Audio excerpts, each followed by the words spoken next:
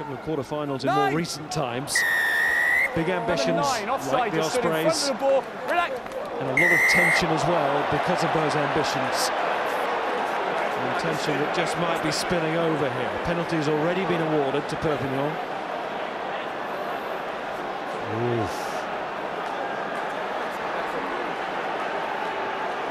Well, Perry Freshwater is absolutely flat out, and in the nature of the game, sometimes it's not just the intent, it's the contact, and if Wayne Barnes has seen the punch that floored Perry Freshwater, it could be worse than red, it could be worse than yellow. It's going to be a penalty, whatever, but we're going to deal with it. Just go away a second. Okay, just go away a second.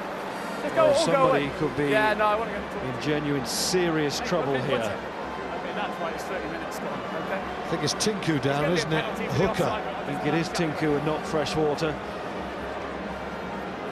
And he's certainly out cold.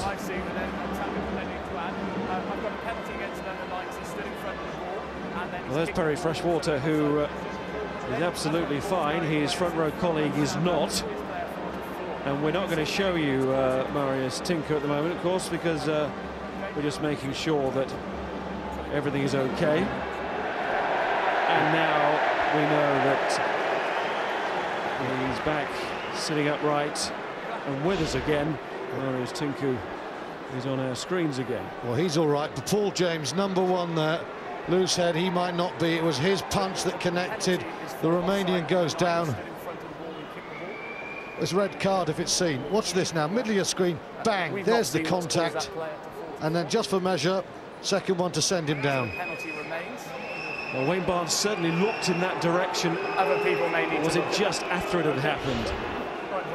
Penalty remains for number 9 offside, yeah. Well, I think it's a sighting. I know it's not for us to say, but I think even the sighting commissioners, who have been known to have the odd noddy on times on shift, they're not going to miss that. Well, these days, if a player gets away with something during a match, he very rarely gets away with it after the game. Those things can be seen via the TV cameras.